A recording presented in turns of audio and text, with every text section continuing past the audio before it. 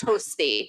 The board has just met in executive session to consider matters regarding proposed pending or current litigation, collective negotiations pursuant to Article 14 of the Civil Service Law, the Taylor Law, and the appointment or employment of a particular person or persons. Now we can all stand for the Pledge of Allegiance.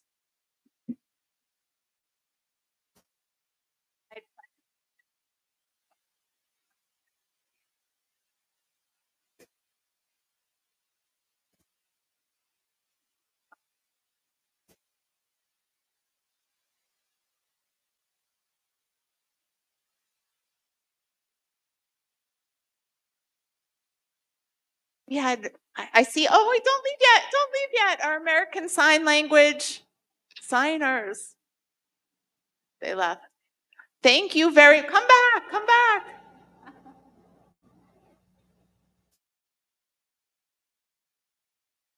Why don't you guys go to the microphone? You believe in maximum possible embarrassment, guys. I'm sorry. It's what we call a sheep. I'm sorry, guys. Please introduce yourselves. It's Grace Ryan. And Muhammad John, Muhammad Kirimov. What year are you guys and how long have you been taking sign language here? Still 2, so we took it last year and now we're in it again this year. And so what has it meant to you? Tell us a little bit. It means a lot because it's something that like not a lot of people know about, and it's not just like a visual language that's so different from all the other languages, but it's like in class we do all activities and we learn about like deaf culture, which is like really interesting because it's like a whole community that nobody really like knows about and it's not taught. So yeah, and I kind of wish like I was able to start it earlier because we learn so much like every year. It's crazy. That's great. Well, what I'm gonna say is it's pretty unique. So yeah, that's about it. It's unique, you know, a whole community, like she said. So yeah. All right, thank you. Yo, thanks. We appreciate it. So thank you for coming to the meeting. There are lots of students here. It makes us very excited. They're always the star of the evening. We are going to start actually with some recognitions. Dr. Z. Some big recognitions.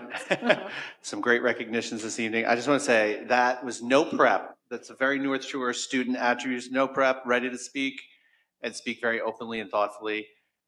Thank you to our signers tonight. We have 2 sets of recognitions tonight. The first, and I'm going to go up with Dr. Smythe and Dr. McCary in a second. I'm happy to announce a new series of awards known as Innovation in Leadership. We are all leaders in our work, whether it is with students or staff members. Tonight, we recognize 2 amazing Vikings who have thought outside the box in a way that demonstrates an obsession with consistent improvement to serve the common good, to lift us all up higher, and to exemplify what makes us, us.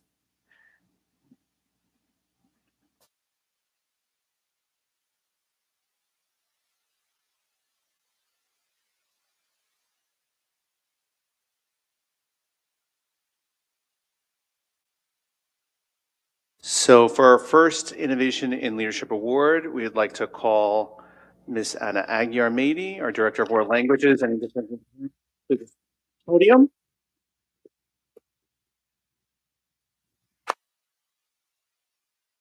And I'm sorry, embarrassment is part of the deal here.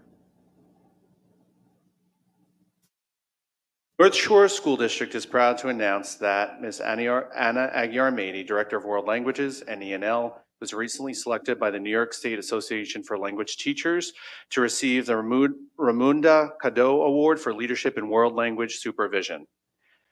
This prestigious supervision award was named after Ramunda Cadeau, chairperson of the Foreign Language Department at Christopher Columbus High School in New York City, and a former member of the New York State Association of Foreign Language Teachers Board of Directors.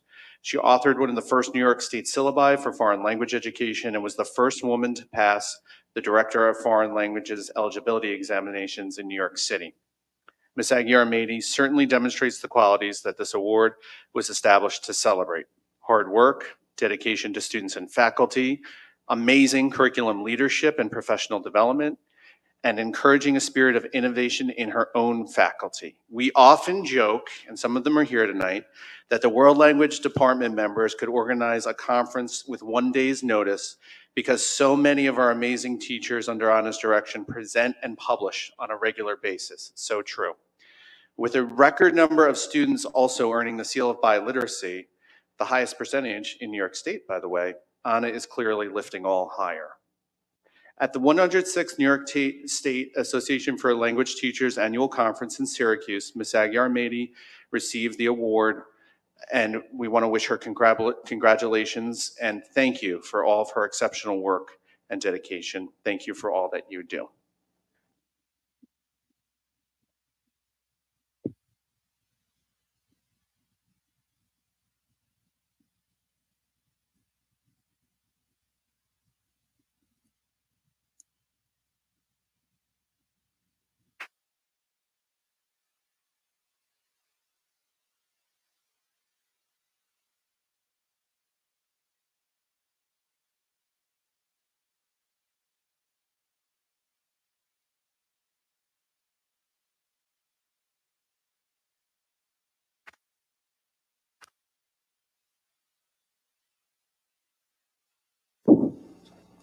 For our second Innovation and Leadership Award, I'd like to call up Mr. Alan Levin, our Director of Food Services.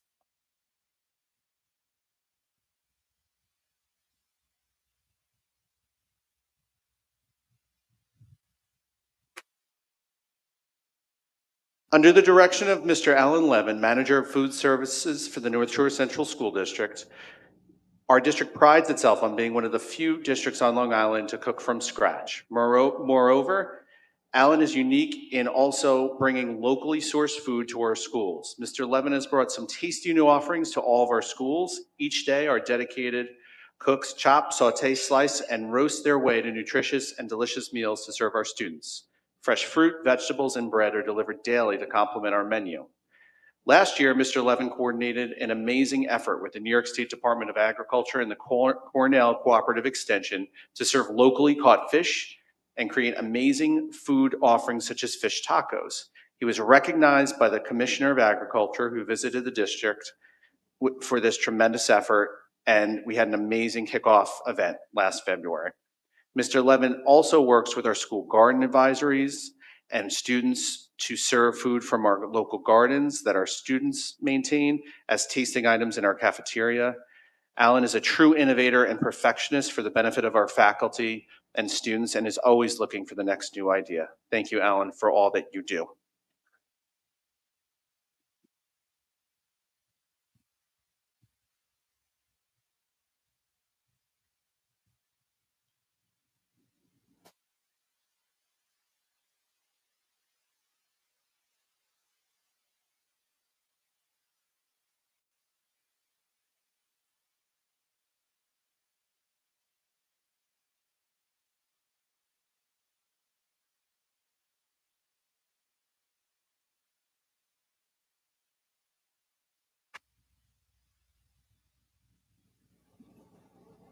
I also want to mention that our innovative leaders are also locally grown and locally sourced themselves. Ms. Aguiar-Mady has been a teacher for a long time in our district before she became an administrator.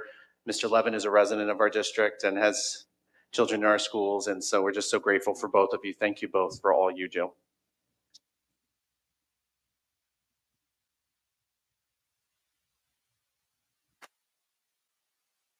Would Sophia Martini and Claire Tao please come up?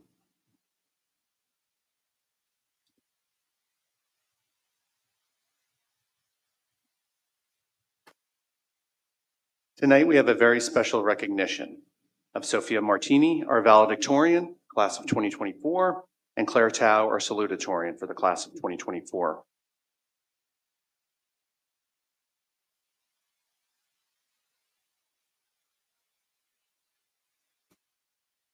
Each of these students has devoted many long hours and an enormous amount of dedication and hard work to their studies at North Shore to receive these high recognitions.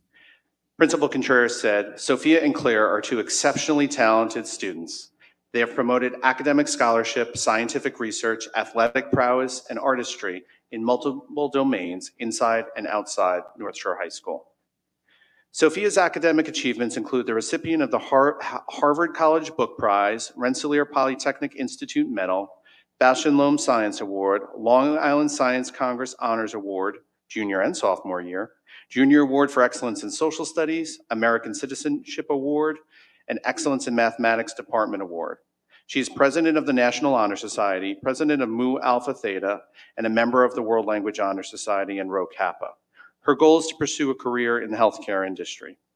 Sophia is also a varsity scholar athlete and has played on the varsity soccer and lacrosse team since 8th grade and freshman year respectively.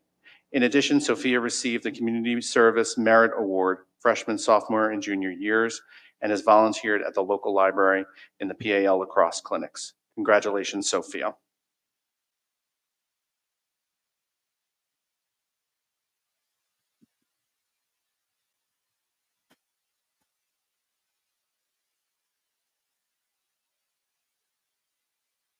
And Claire. Claire was recently recognized as a National Merit semifinalist and a member of the National Honor Society and Mu Alpha Theta, the National Math Honor Society. She is also fluent in Mandarin.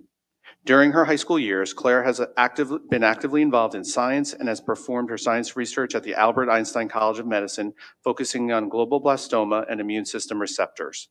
Claire's goal is to pursue a career in medicine and to find a target for glioblastoma. She has also worked at a physician's clinic and a physical therapy clinic. Claire also has been enthusiastically involved in many extracurricular activities, including the president of the high school portfolio club, vice president of the Micro and Anatomy Club, and a member of the chamber orchestra and mathletes. Please join me in congratulating both Sophia and Claire for their hard work at North Shore Schools. We wish them both the best of luck now in the future, discovering their dreams, and we're very happy that you're going out into the world to build a better world. Thank you.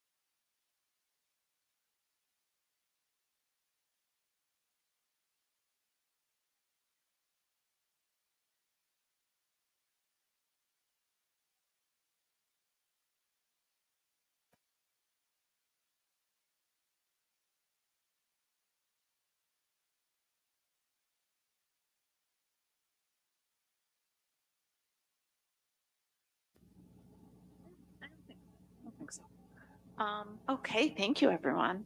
We're going to move to the minutes. We're looking at October 26 minutes. Are there any changes or comments from the trustees? All right, hearing none, I will accept the minutes. They will be adopted. Treasurer's report. I'm going to take 5, which is the treasurer's report, 6, which is the resolutions regarding the external audit report, and 7, which is the acceptance of the claims audit report together. Do I have a motion? Motion. And I heard a second. Any questions, comments? I have a comment, please.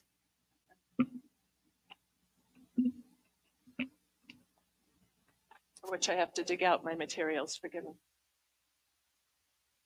I had a great conversation with Mr. Pappas the other day, and I just wanted to point out something that, because we've been talking a lot about tax anticipation notes and the interest that we pay on them, and the work that the Legislative Action Committee is doing to try to, or has done, and continuing work through our legislators perhaps to be allowed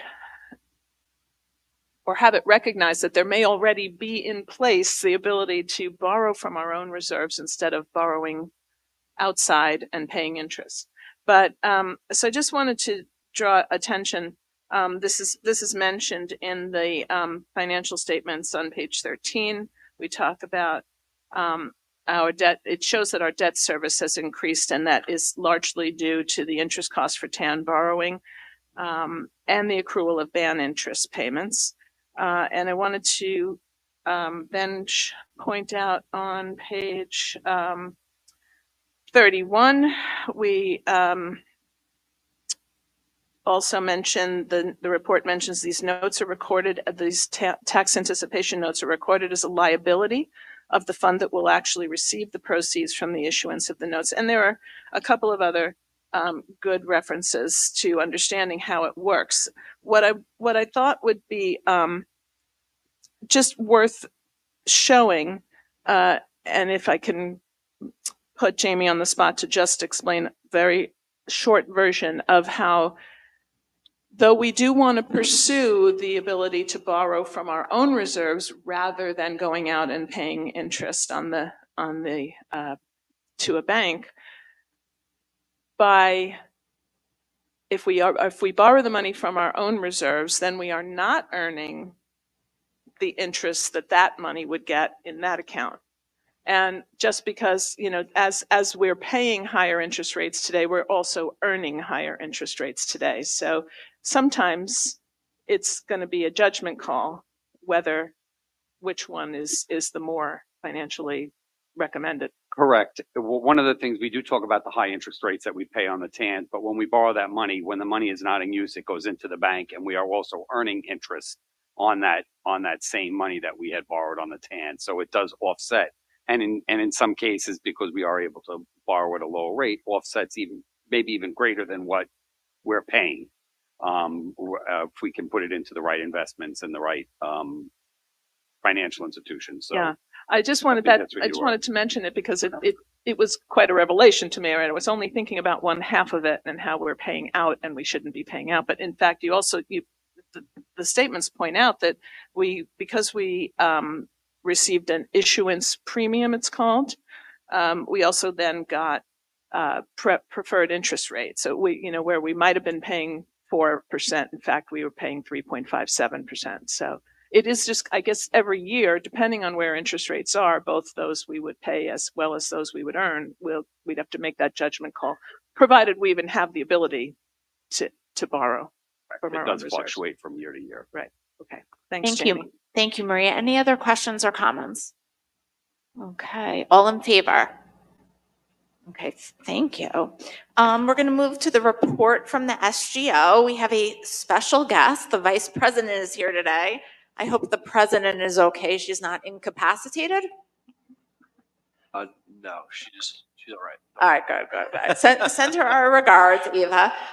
This is Paul Petrakis. Did I say it right? Petrakis. Okay, thank you. Give us our update. All right. So this is your moment, Paul. Yeah. Nice and loud. Yep. All right. So the SGO recently just ran our second Spirit Week because the first one, because homecoming was originally postponed to later in October. So we decided to run a second Spirit Week with different themes. And we decided that for each day, the third period teacher during the Commons would count the kids who wore like the day's attire. Let's say it was character day. If you dressed up in a Sonic onesie, you got a point for your class, and those points would then go to sports night. So we decided to make it a little more fun for the classes and make it more of a challenge. And then also on Wednesday, we collaborated with the Environmental Club, where we counted the amount of kids who used reusable water bottles, and those also counted towards more points for sports night.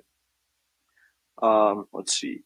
Next, we also have the upcoming canned food drive, which also will be run by the Key Club as well.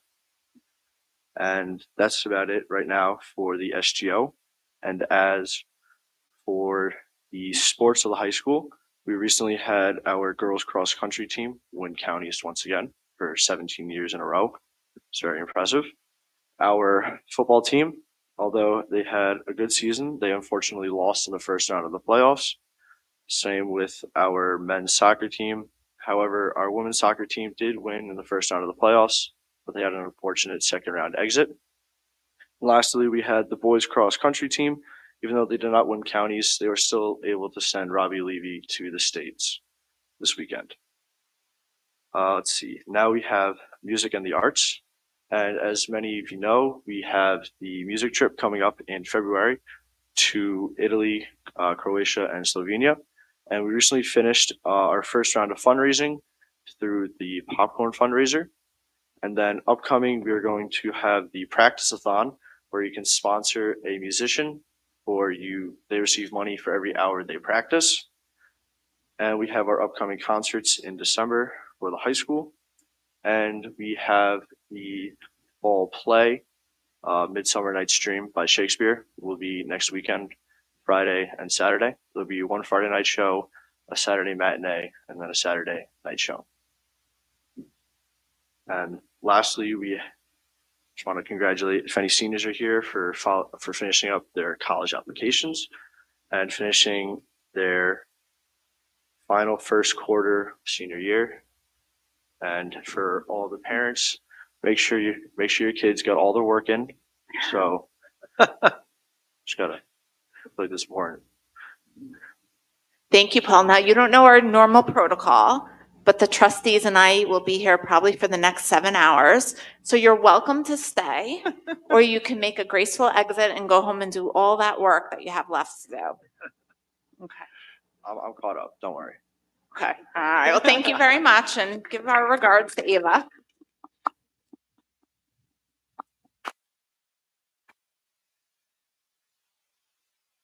We move to Dr. Zuglionis's report. I know you took a lot of my report there, Paul. Great job, and great to see you, buddy. Really well done. And I know we have a lot of students here and faculty and family, so I'll try to be brief. And I wanted to start by recognizing Dr. Smythe for the great work she did in organizing our Superintendent's Conference Day. As I have to remind my own kids, even though they're off from school on Election Day, we have school. And it's a great day for the faculty and the leadership team and the staff to get together for what we call our late fall Superintendent's Conference Day. I actually, Dr. Smythe created some space for me to begin the day with a discussion of a connection to the North Shore Journey, our strategic plan, and how that connects to our faculty's daily work. We discussed the importance of the clarity of mission. We actually made a connection to Veterans Day. I showed a picture of my father in Vietnam in the mid-60s, and we talked about with veterans, and if you have the opportunity to talk to them, that the most important thing is that clarity of mission. And in that way, our work is very similar. We're serving. And how we can do that all as Vikings together while having the flexibility to innovate for the specific children who are with us each day. We are tying years of different initiatives and discussions together from the North Shore Journey framework. Our faculty engaged in deeply intellectual work with their department leaders at the secondary level, while our elementary teachers focused on the meaningful work on the science of reading. With Dr. Smythe and Ms. Ritter and our elementary literacy coaches who did an amazing job. Thank you to our curriculum directors, our elementary literacy team, and Dr. Smythe for your extraordinary efforts. Professional learning and our professional learners at North Shore are second to none. Thank you. I did want to mention cross country, although it was stated already by Paul, to congratulate our North Shore women's cross country team, our varsity team, for winning the Nassau County Class 3 championship. While also having 10 runners earn all county membership, no women's cross country team in the county has ever sent 10 runners to the all county status. The team has won, as Paul said, 17 county titles in a row since 2006.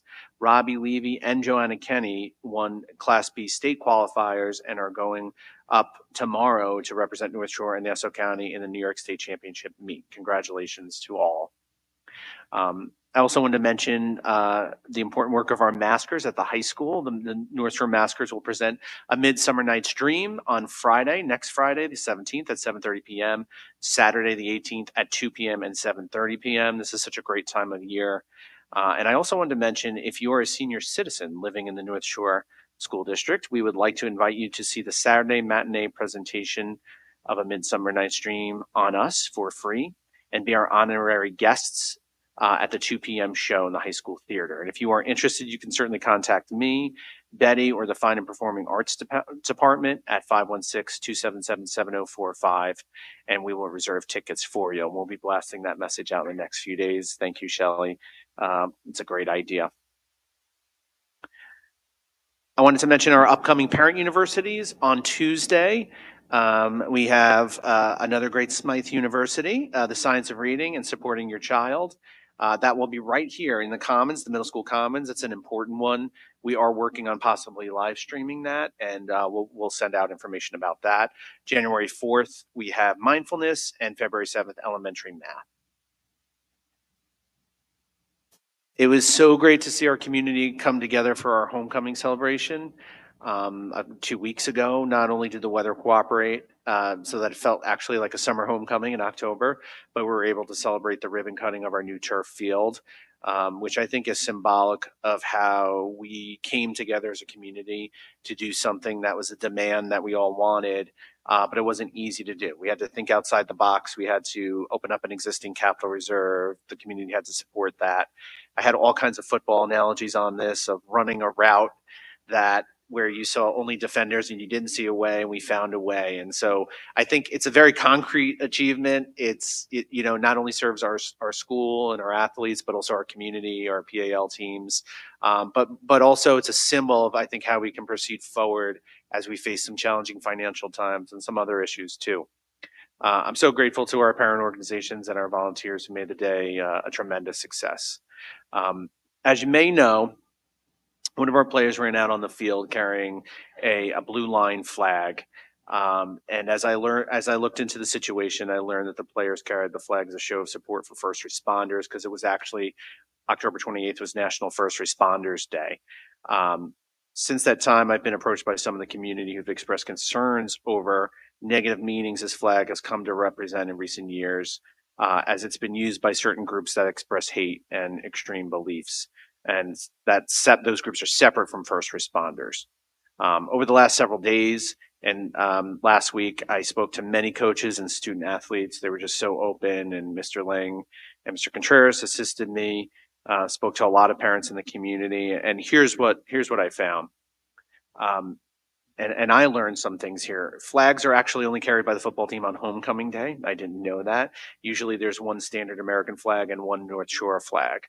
The football team players made a last-minute decision to carry the blue line flag to honor first responders. We didn't have any planning. It was very organic and spontaneous.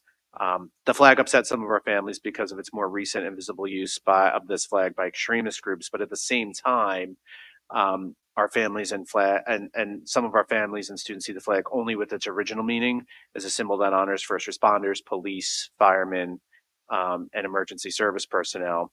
And those same families condone racism and extremism too. So, historically, this symbol I think it's an artifact of an alien was coming from back in time in the 90s to talk about where we are civically and politically. This would be a great symbol to use from a historian's point of view, because it has multiple meanings and it shows the tension of where we are right now in all communities and in the country. And I think as a superintendent and somebody who's worked here for 15 years, I'm most concerned about keeping us together and listening and having a good conversation about it. I can tell you from talking to people, some of which, some of the students I've known for 12 years, knew them before they knew how to read. I honestly don't believe there was any kind of negative intention here. And going forward, I think it was, me and Mr. Lang and the high school, we're going to have better process. I think we do want to honor folks. We want to do it in a way that's planned and thought out at the right time. And so I think if there's anything to blame, it's a bad process. We'll work together with our students to organize and plan with the input of our administrative team. I know this is it was a potentially divisive moment for the community, and I was happy to hear from people from all parts of the community.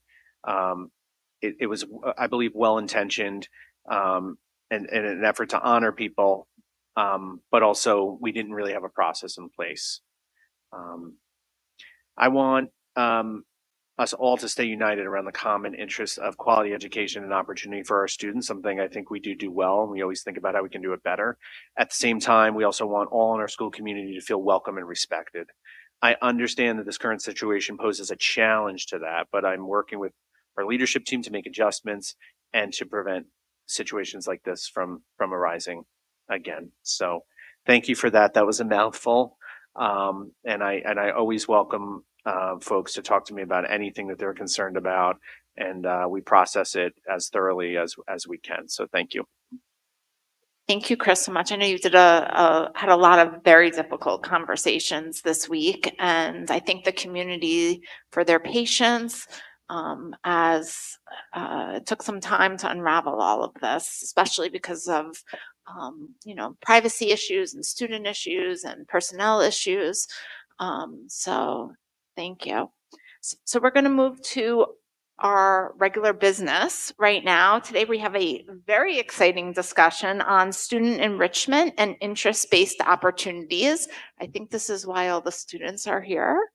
So I just want to let all the parents know, teachers, all the adults, please feel free to jump in and take photos of your little ones anytime you want. Do not worry. Be pushy. It's okay. I think the Facebook photo is very important. So you have my permission to do whatever you need to do to get that picture or video. Would you like us to move to the audience? Yes, I just wanted to say a few words, and you guys can start moving. But before I turn it over, the presentation over to Dr. Smythe, who organized the presentation with Ms. Jen Imperial, Dr. Maram Mabrook, with help from Mr. Bridgewood, our elementary STEAM teacher, and Ms. Caitlin Mallon, one of our middle school music teachers. I wanted to thank them for all the amazing work that they did to prepare for this discussion on student enrichment and interest-based opportunities, which is focused on two big questions. What are the diverse academic and extracurricular opportunities that are available to our students to match their unique interests and strengths within the North Shore journey? And how do we enhance and improve these opportunities? The presentation focuses on the component of the North Shore journey dedicated to growth in areas of personal interest and experiences and opportunities which allow for the discovery and a thorough development of passion, interests, strengths, and potential career paths. I want to thank all of our students who are a part of this. Some of you, I'm seeing your work. I've known you since you were in kindergarten, so it's personally rewarding, but you are living the North Shore journey and you're products of it. And not only are you doing that, but you're paying it forward by doing this community presentation, really committing an act of service to this board and to this community. So thank you, students. Very, very proud of you. I previewed the presentation last night with Dr. Smythe, and I was just so proud to be a part of it with you. So thank you. And thank you, Dr. Smythe.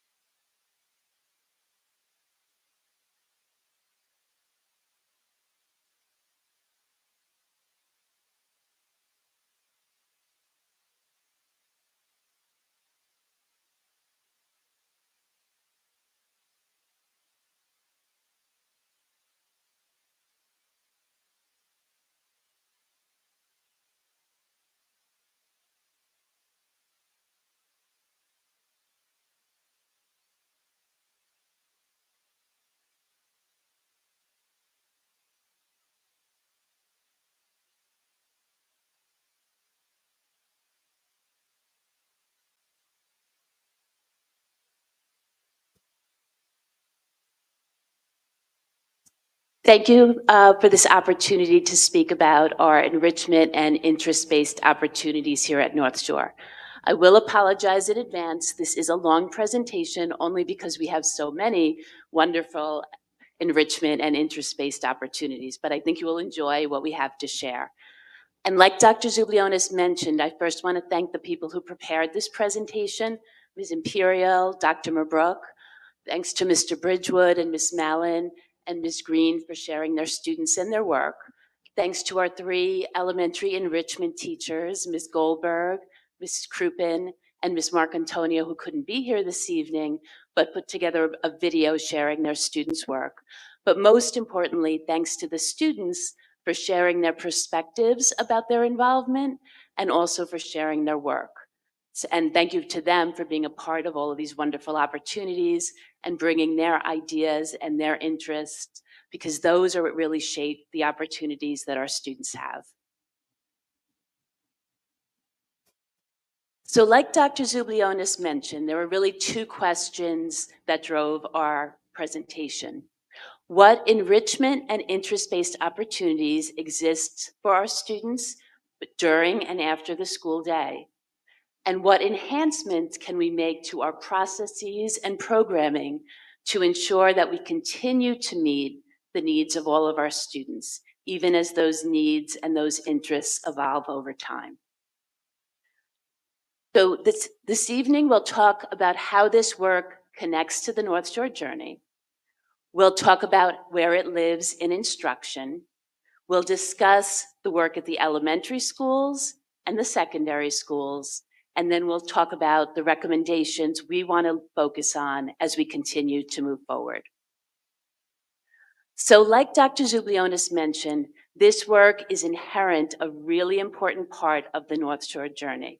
We really believe that students having that opportunity to dig into things that they're interested in, to explore their passions, is such an important lever in their learning and their development as individuals.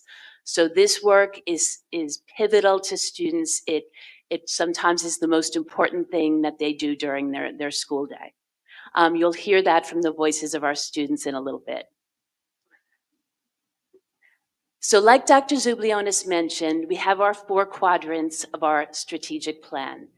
And one of those really important pillars, as you'll see in the bottom corner, is that opportunity for students to really dig into interests. So that's really what we want to focus on this evening and talk to you a little bit about.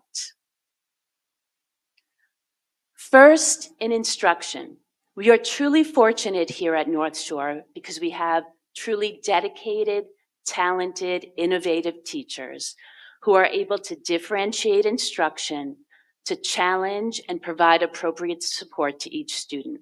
That's really the first place where students have to dig into interest, to ignite new passions, to find things that they didn't even know they would be interested in.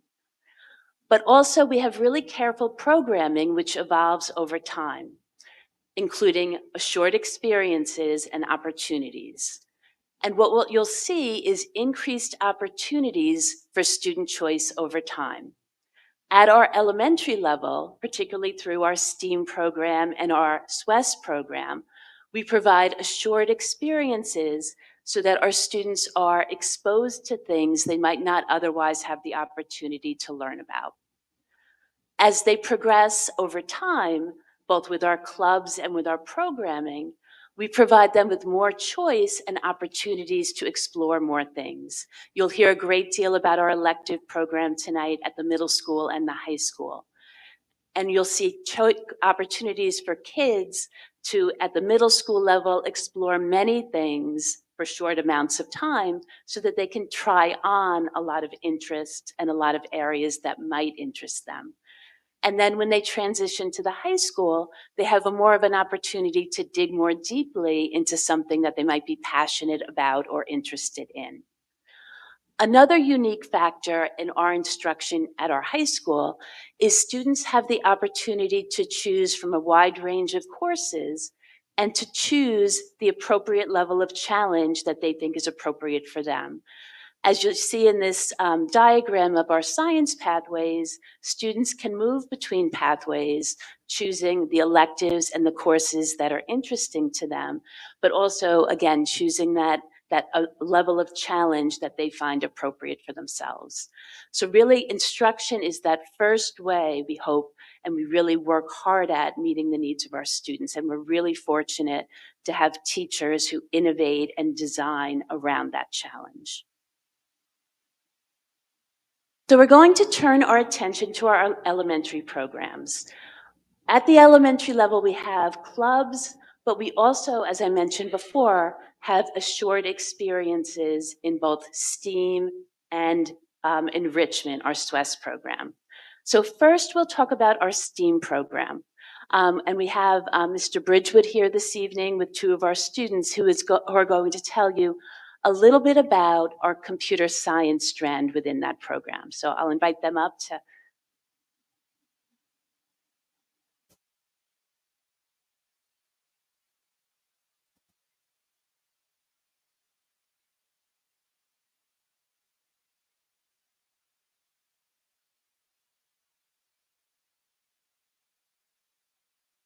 Evening. Ooh. Hold on one second. I'm going to talk about one of my favorite programs at North Shore, and that is our elementary computer science and robotics program. This is one of the many parts of our STEAM program.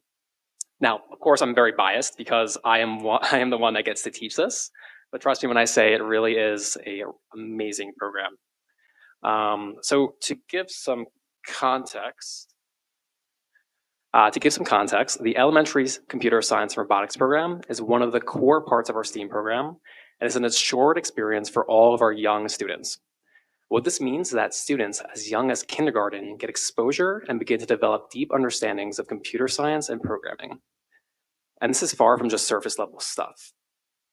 For example, by 5th grade, our students are learning and practicing concepts such as conditionals, variables, and even functions.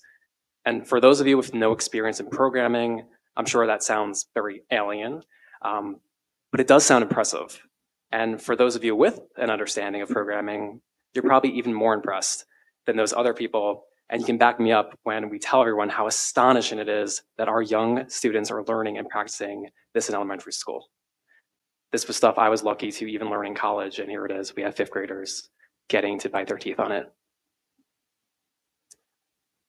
Now, we didn't bring any robots today, but we are going to get to see this program up here.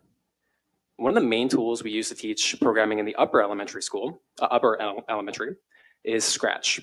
And Scratch is a wonderful program and initiative that was created by and maintained by MIT. It is also championed by Harvard School of Education and is lauded as the gold standard for teaching programming, creative computing, and computational thinking. So basically all that good stuff is all inside of that. Now what Scratch is, it is a block-based programming language that is usually the first language children will learn, or even young adults when they're starting to learn programming for the first time. And what we're going to get to see tonight is we have two wonderful 4th graders that will show us a little bit about what they've learned in Scratch and the amazing projects that they created.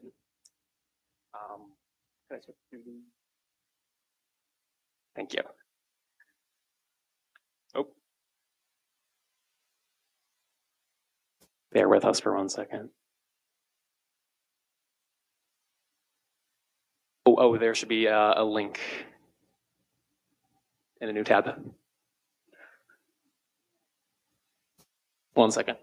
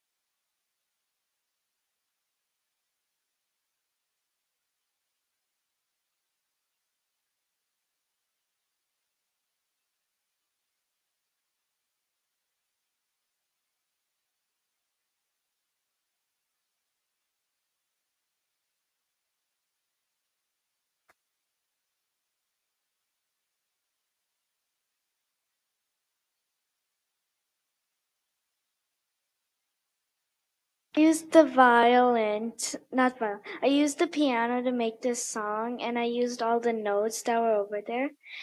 And I used like all the different like time levels to see how long they stay and how long they're there for.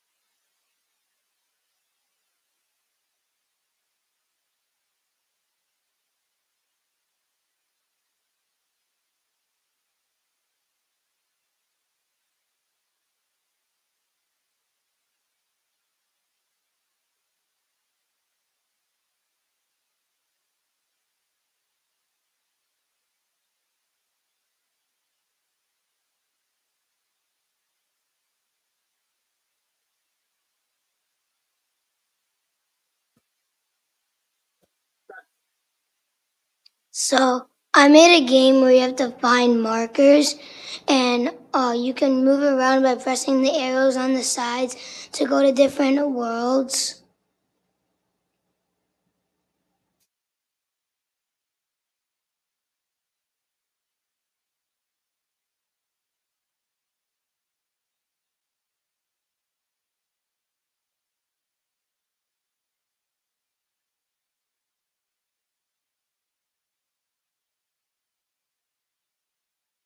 There's this code that was switched to costume 2, and I made a second one where if you switch it, it says you found the purple marker.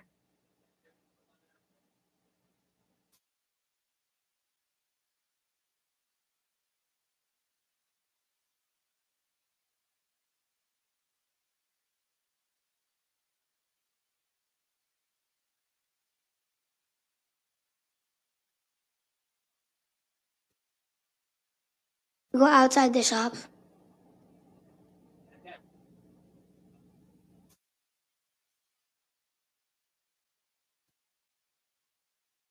With just that foundational bit of coding and understanding of basic computer science principles, we have kids just take this innovative approach and start making all these different things. So what starts off with just knowing a little bit of music coding ends up with kids creating masterpieces.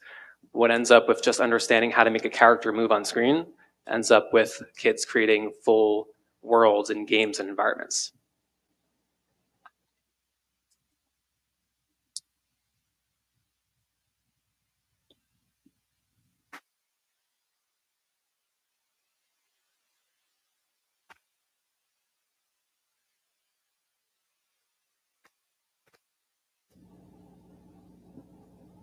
And thank you, Mr. Bridgewood.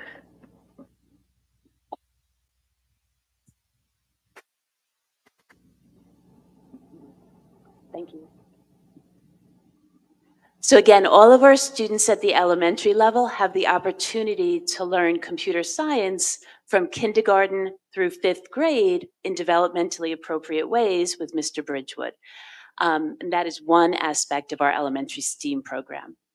A second opportunity of assured experiences that all of our elementary students have is in our SWES program, School-Wide Enrichment Program.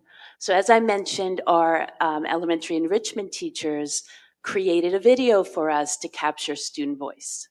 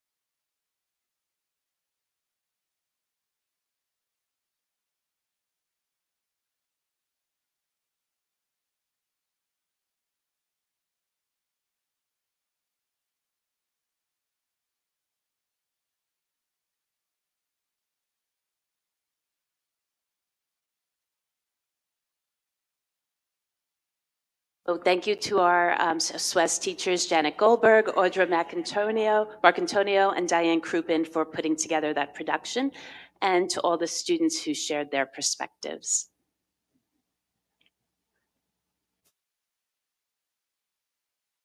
Thank you to Matt for helping us.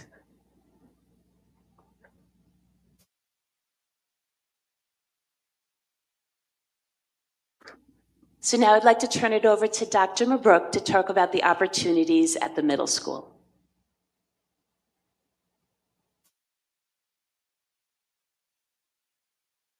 Thank you. So we are very fortunate at North Shore Middle School to be able to have over 35 club offerings, which is, for a middle school of about 665 students, that's quite a large number. And what's great about these is they also span various interest levels. So whether we're talking about clubs that are in the arts, music, drama, publications, things that recognize student voice, there's plenty of options for our students to choose from. We also have, in terms of our elective courses, 29 currently running elective cycles, and 93% of our students are able to access at least one of these elective courses, and they span the various departments: English, Science, Social Studies, PE, Fine and Performing Arts, and Technology, with our heaviest amount of offerings in Technology and English. So when we see some of our club offerings, Viking Voice, our extracurricular chorus, our popular dance club, our 6th grade class board, which is how we kind of ease our students into SGO, and our organic gardening club, a continuation from elements that many of our students have already cultivated in the elementary school levels, and we continue that passion through their middle school experience. We also have the North Shire Club, which is a little bit of gaming, a little bit of Lord of the Rings lore, our Animal Rights Club, and our Mandarin Club. So again, highlighting as many different interests as our students are willing to come up with. We conducted a student survey regarding these electives and extracurricular opportunities, in which 65% of our middle school students responded to that survey. And what we found was overwhelmingly the majority of our students, almost 70%, indicated that they're enjoying their middle school electives to a pretty high degree. So not only are they taking these courses, but they like being in them. We also ask them about their extracurricular experiences. We have about 80% involvement in extracurricular clubs and activities and sports, and more than 50% of those involved are involved in multiple activities and sports. So it's not a one and done and my season's over and now I'm bored. No, we are actively seeking out other interests and exploring our interests as much as possible. Additionally, we also asked our students in terms of, what are you only engaged in these kinds of extracurriculars inside North Shore? But we also found that 60% of our students are engaged in activities both inside and outside of North Shore schools. And then additionally, another 63.3% were interested in becoming even more involved. So we have a very active student body that is always seeking additional interests. We tried to drill down a little bit deeper on some of those student populations, and we looked also at what's made their involvement easier. And overwhelmingly, the responses from students were, I go because of my friends. So once again, it's those positive relationships that we're highlighting through our North Shore journey. It's one of the biggest driving forces for many of our students to become active and to join in. And that was followed by, of course, if there's time in their schedules, the club fair, which occurred this past September, was very popular and also getting the word out for a lot of our extracurricular opportunities. And of course, parental support, which also can play a role sometimes in some of the challenges that some of our students face, particularly in terms of scheduling. So for a lot of our students who would like to do more or become more involved, whether they have sports activities or family schedules or homework that they felt was sometimes keeping them from really accessing all of the opportunities. And a small group of our students indicated that one of the things that was really a challenge for them is they didn't know who was in those clubs, and would they find friends in them, or were there friends already in them? So that was also another area of challenge for them. We also asked our students, what kinds of clubs would you like to see offered more of? And one of the major areas were very sports focused, especially among our sixth graders. Our sixth graders aren't given access to the extracurricular sports side. So that was one of our suggestions in terms of maybe bringing back our sixth grade intramurals. We also had a lot of suggestions to increase our offerings in music, the arts, gaming, and math. Some of these were already in existence, but they were looking for a bit more tailored options for them. So on that note, joining us this evening is Miss Mallon and the Ukulele Club, who will be performing for us some of the numbers that they have been working on in their extracurricular. Thank you.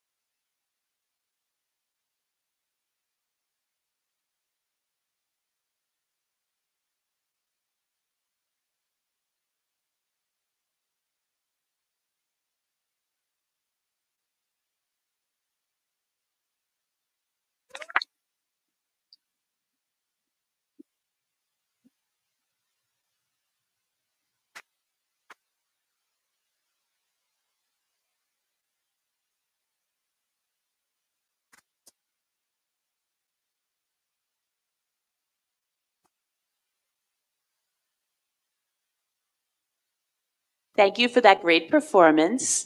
Now we will transition to our opportunities at the high school, and Ms. Imperial is here to share that with us.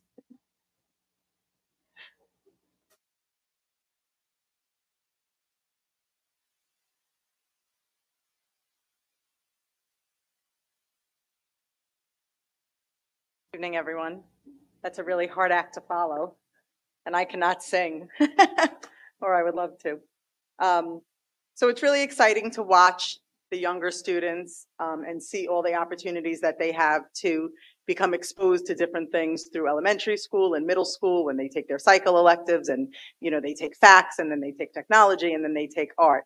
But what I love about being at the high school and that level is I get to see the students and work with them at the end of their journey. And they're no longer young students, for the most part, exploring their passions, though they certainly sometimes you'll find someone who finds something new at the high school that they never knew they loved before. That does happen.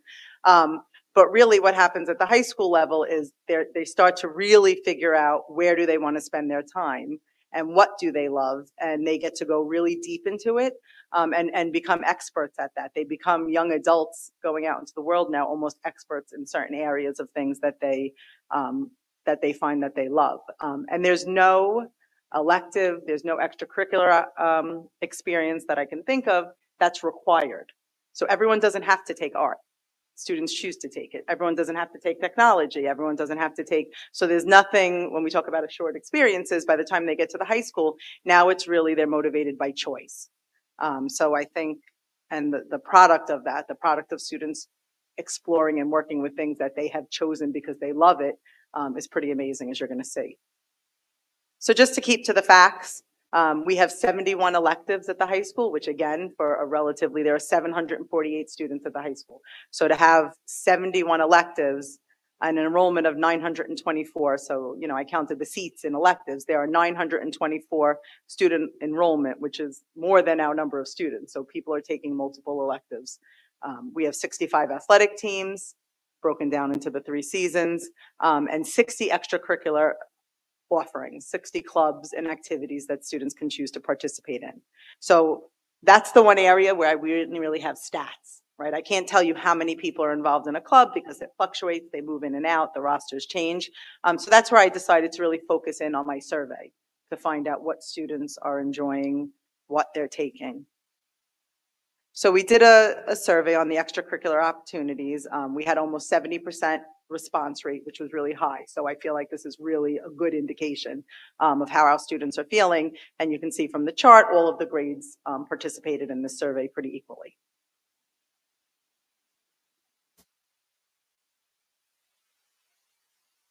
So almost 90%, 87.3% of the students agreed that they were aware of the opportunities. They knew what the school offered. They knew what they could take. Only a very small percentage said that they didn't know what was available to them. And we do that in different ways. So for our elective programs and our course offerings, we have a course catalog that's published. Guidance pushes into classrooms. The course offerings and the electives, that really takes place during scheduling time, where there's a big push to make sure students are aware of what's happening. There are departmental presentations. But again, the electives become known throughout the high school through word of mouth, students' passions, the teachers that teach the courses, and things of that nature. Where our extracurricular clubs, we did a club fair this year. There hasn't been a club fair at the high school. This was the first year we did do a club fair, which I think was really beneficial for the 9th graders. We have the television screens that are constantly promoting and talking about our electives, daily announcements. We talk about announcements, things that are going on. We promote clubs and talk about the good things that they're doing, and during our counselor meetings and orientation time. So we do our best to make sure students are aware. We wanted to know, are you involved in an extracurricular club? You seem to know about them, almost 90% know about them, but are you taking advantage and using them? And 88.8, again, almost 90% of the students are involved in at least one extracurricular activity. 44%, if we add our green and our orange together, are involved in 2 to 3. That's pretty significant. So students are taking advantage of multiple opportunities. There was only a very small percent of students, 11%, that said they weren't involved. And on my next slide, we're going to dig a little deeper because I wanted to know why. Even to go, 90% involved is pretty good, but still, why are 11 not? And I'd want to look at that. Some of the quotes students said about their feelings towards being involved in extracurricular, because there was a free response section. They said they like it because they bond with people who have similar interest. I feel like I'm a part of something bigger than myself. The extracurricular clubs I'm involved in revolve around my future career path, and I have a lot of friends in the club. So now those 11%, I want to know why. Why are you not involved in something? What was interesting to find is, and again, this is 11%. I did some of the math. I added that. You see that little black screen there. But these statistics on the pie graph here, so when we see, the green, I'll focus on that one first. I would like to be involved, but there's nothing that interests me. That's 9%, but that's 9% of 11%, because only 11% of the people said they were not involved in something. So that 9% of 11% is 1%. So there's only 1% of our student population that feel that there's not something that interests them. And again, we want to find that 1% and find something that interests them. And you're going to see later when we do a presentation, we try to do that. We're always open to starting new clubs. There's several started every year, and those are usually from student interest. Students come and say, hey, I want to start this club. Can we? And we do. The biggest percentage, that orange there, that 35% of students who, most of them who aren't involved, it's because they're involved outside of school. So I have some quotes here from those students, but they say, rowing, one student wrote, rowing takes all of my time outside of school. So we don't have a rowing club, but the student is a passionate rower and is involved. So they might not be engaged at school in extracurricular clubs, but they are involved in something. They have a passion. They're active members of society and they're doing something. They play on travel teams. One person said, I have ice skating every day after school. So they're not involved, but they're still happy, productive, passionate about something. So that's a good thing. There was some students said they have too much schoolwork. Again, it says 18% there, but again, to make it feel a little better, that's 18% of 11%, which is 2%. So it doesn't feel that way. But a couple people said, I have too much homework. I have a decent amount of work and I don't like doing it very late at night. So I'd rather go home and do my homework after school than stay at a club and do that there. And a few miscellaneous, some people said, in the other category, some people said they have jobs. Some people said they have to pick up younger siblings from the buses, and that's some of the reasons why they don't participate. But again, this is that 11% of the entire student population. So when I started to think about what I was going to share tonight and how I could best represent what happens as far as electives and extracurriculars at the high school, I started, I took to the streets. I went to the halls, I went to the classes, and I wanted to, talk to the students, talk to the teachers, and see what they can share with me that they thought would be valuable for me to share with you. And in doing so, I wound up, again, speaking to so many young adults now, right? They're 17, 18, 16, and hearing how much they're passionate about things is great. So Connor, come on up. So I came across Connor, who I've known, but I came across Connor and I looked at some of the work he was doing in Miss Green's media art classes, and he did a trailer for something. So I said, can you come to my office? Let's talk a little bit. I said, I am not technological. I could not put together a video at all. I said, I'm going to need some help. I don't want my presentation to be boring. I need, I wanted to have something to it. So could you you had made the movie trail. So he showed me some movie trails that he made. And I said, that's great. Could you maybe do a little trail that we can use as an introduction? So he left, he thought about it. He came back to me and was like, I want to do a documentary. How about a documentary about student engagement and electives at North Shore? And I said, that sounds great. Like you run with it. Whatever you think, you're the expert in media production, not me. You run with what you want. And he came back and he had a script and he had thoughts and he put so much, you could see his passion just in the conversations that I had with him about planning it. So I almost felt, and I told him this, and I told his mom when I called to tell her how wonderful he was. I said, I feel like I hired a professional videographer, media artist, because he brought so much to the table. And you're going to see what he produced. But what it really is a testament to is this is as authentic of an assessment that we could ever do. So we talk about authentic assessments, and it's really hard in classrooms to make a real authentic assessment. We make authentic assessments to see if students could apply things in their real life that they're learning in math and science and English. But here we are. I'm doing a presentation for my job. I'm presenting to a Board of Education, the community, Dr. Smythe, and I needed to produce something to show you. That's a real life example, and Connor was able to do it for me. So that in itself, even though what the content of his video is amazing, that in itself is a testament to the quality of work that students wind up producing. And this is one avenue in media arts, but it happens in so many other places. So I hope you enjoy. I don't know how you won't enjoy what he put together for you.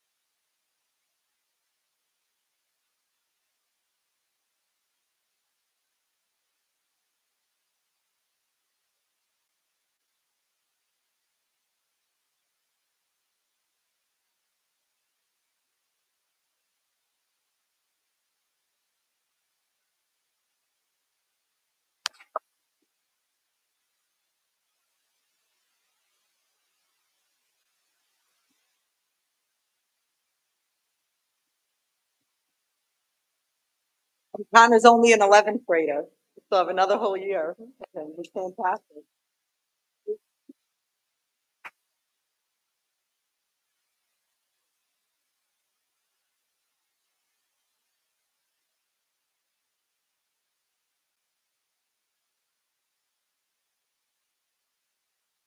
It's impossible to follow that. So we just really wanted to end with some of our recommendations, things that we learned from this study that we really want to look at moving forward. Oops, okay. So again, we really think the most important thing for us is to celebrate the opportunities that we have like we did tonight, because again, kids are having great experiences that are really impacting their lives. But we also want to make sure that we continue to examine and improve those opportunities, you know, looking at that 11% and making sure we have something that really makes a difference for all of the students that we have. Our second recommendation revolves around continuing to review the elective and club opportunities based on student interest. So each year, Dr. Zublionis and Mr. Perlis really review our clubs, and we can take old clubs in a relatively new process we call shelving them, so clubs that kids aren't interested anymore, and we replace those with new clubs that are more aligned with the current student interests. So we really want to continue and hone that process. And like Ms. Imperial mentioned, we really want to continue to investigate the reasons why some students do not join clubs and take electives, and really dig into that and make sure we're offering things for all of our students. Like Dr. Mabrook mentioned, that athletics at the 6th grade level, we really want to revisit our 6th grade intramural program. Two other things we really want to look at this year. We want to look at ways to provide more space for elective opportunities in student schedules. Some students, based on our own programming, find it hard to find space to take the electives that they want to. And finally, to examine our staffing constraints and our needs. But again, I think tonight we saw the range of opportunities that our kids have and that our administrators and our teachers and our students really invest in really innovative ways. But we really also want to think about what are the next steps to become even better. So thank you for the opportunity, and we will take any questions that you have.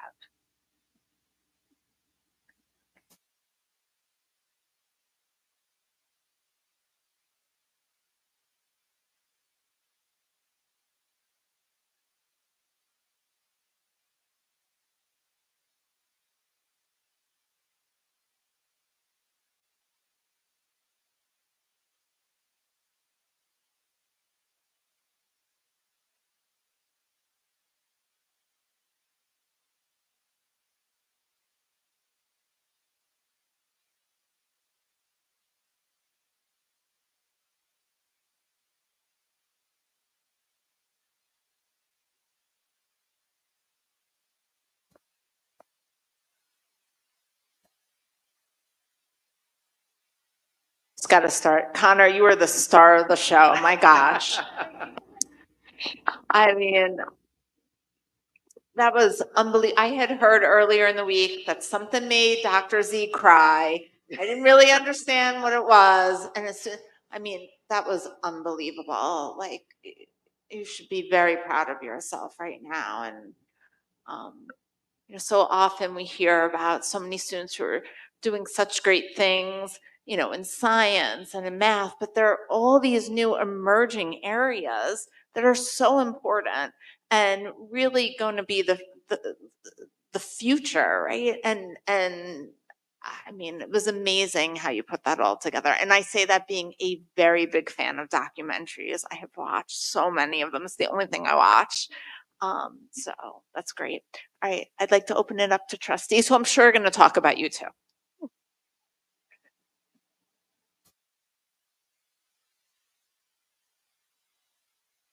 Yeah, Connor, I was just kind of disappointed you didn't play ukulele too. I was kind of really would have been the full package. It's very, very impressive. Dr. Smith, the whole presentation was very impressive. team. I don't have too much to add. I just want to ask just kind of one question for those who are more familiar with, as opposed to the assured experience model, something that maybe people in the community grew up with or experienced, where enrichment at the earlier ages was more of a pull-out program. This certainly, I understand that all students get that experience and get the benefit from that. And in terms of equity issues, this certainly addresses those. But can you talk just a little bit about sort of best practices in today's contemporary approaches to enrichment at that early age? And also, I guess for those parents who are concerned that maybe some students who, for various areas, are getting all that they can to really be able to excel at every level. Sure. So our SWES program reaches all students, and really, if you read the research on enrichment at the early ages, you really want to make sure kids have opportunities to really find their strengths and build on their strengths. In addition to that, we also, as part of our SWES program, we have that arm that's for all students, that all students experience. But we also identify students who have, as you saw in the video, needs that can't be necessarily met in the classroom. And part of our Enrichment Teachers Day is working either individually in small groups with them based on those needs. So we kind of have the best of both worlds, really addressing helping all kids develop and find their strengths, but also for the kids who we know, how we've identified as having particular strengths that aren't necessarily able to be met in the classroom, what can we do for them within the enrichment setting? And is it a fair assumption that those equity issues where we've seen in studies written by you that were exhaustive and very informative, that some of the subgroup disparities have been reduced and or hopefully at the very least minimized through those short experiences? Absolutely. I think we're really closing the gap for those students. And it is a way that we can address the equity for all students because, again, all students are involved in those activities. And we're also seeing that as a mechanism to close the gap. Thank you. Thank you again. Great presentation, Connor. Thank you. President Colasiopa. I'll be brief. If all meetings had documentaries by Connor, this would be much more exciting. That was excellent. Thank you. And thank you to Carol and your team for all the work that went into this and, you know, the 24, 25 pages of backup that you provided. I think it shows what we do as a district. The outcomes are clear and we are doing such good work here. I think that the emphasis on the shared value to outcomes is clear in all of the enrichment and the clubs and, you know, obviously the North Shore journey, but we still go back to these assured experiences of collaboration, of, you know, fostering creativity, of deeper engagement and, you know, finding ways for our students to, you know, find their passion, right? And, you know, we start at such a young age, and I think that can only, you know, serve us well. You know, I hope that, I know it's like 1% of the students, but, you know, I hope that we can find ways to engage those, Dr. McGrew, you talked about like finding friends, you know, some kids were worried about finding friends in clubs and, you know, maybe there are ways to make friends at clubs and, you know, I'm sure we can, you know, if we could get to every student, that would be amazing. It might be impossible, but, and you're already doing such amazing work, but I hope that we can explore those opportunities as well. So thank you again. Maria, okay. I think I was grinning. I've been grinning for, you know, ever since we started this night. It's one of the, it's there, we have so many wonderful opportunities to celebrate. And these are the nights that make all this work worthwhile. Watching the teachers and our assistant principals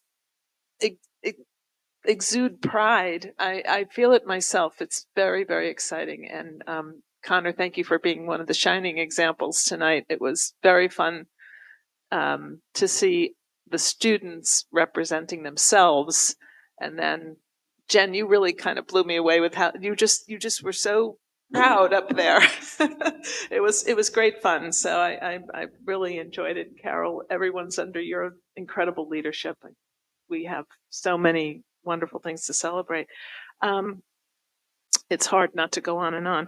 I also I'm grateful to Trustee Ludmar for his question to you, because I remember SWES being really a great example of how it's one of the things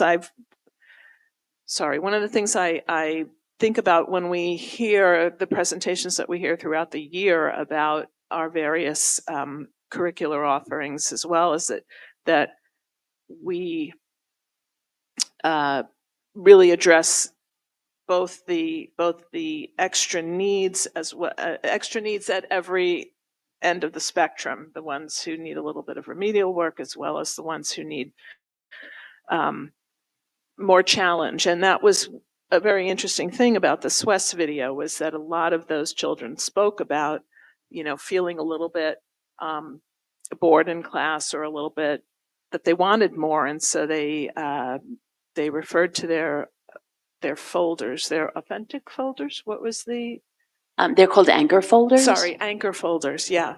I didn't remember the term from when my daughter was in elementary school, but it sounded great. And I do remember, seeing those children thrive in various situations like that. So that was a great example. The 1% was a great question. Who are these 11% and why? I was very glad you delved into that a little bit. And it just occurred to me, just one thing that occurred to me to just throw into the mix of when you think about this, is that it was sad to see that there are kids who work after school, maybe because they have to, and can't simply can't participate because they have those kinds of commitments. And I thought it could be interesting to see if they have thoughts about how they could bring their work to some kind of maybe a presentation or a I know they already say they don't have time, but if there's, even if there's one period each quarter or each semester where they can be invited in to share their experience, it might be an interesting approach. No, Jen, go back up to the microphone if you can. Talking, that survey was on extracurricular clubs. Fortunately, our students who work, or and there are some students who work out of need or have to pick up younger siblings because their parents work and things like that. And again, I don't have the data, so this is purely speculative, and just knowing the kids how I know them, and knowing students who are in this situation, those students do still benefit from our electives, because those are courses Right. during the day. So they're not completely not engaged in their passions. They may be, an IPA student who gets to spend 2 periods in art, or in like some of the science classes or the forensics classes. So that data was on extracurricular only. So where they're saying they can't stay after school, many of them who I actually personally know who work after school and who do things like that are using the 9-period day to delve into their interest through the electives. Thank you. So that's just another thing to think about. That makes a lot of sense. Thank you. And makes me feel better. For I that. wanted to make you feel better. The last thing I wanted to just mention, I love that one of your recommendations, Carol, is to revisit the 6th grade intramural program. I definitely think we've talked about that in different contexts up here quite a bit, but I think intramurals definitely for the 6th graders, and even for the 7th and 8th graders in middle school, and potentially beyond, as long as we're dreaming. But I mean, for the kids who want to be involved athletically and physically challenging themselves without competition, I think is a really worthwhile effort to make. Thank you, and thank you everybody, and especially to those who stayed. Rich? I want to thank everybody involved with this very thorough and enlightening presentation. It was great to see. I was just curious in terms of at the elementary schools, how do the teachers have enough flexibility in terms of time to work this in, or is it a struggle for them because they're doing so many things? And what we saw tonight is crucial. It's really important. But I just was wondering, you know, in the course of their daily activities, does it at time become stressful for them because they've got a classroom full of kids that have all different needs, and the enrichment that you're looking at is going to be very different on an individual basis. So it's got to be a really difficult thing to manage. I think you bring up two important points. One, our elementary day is tight. We do a lot of amazing things for students.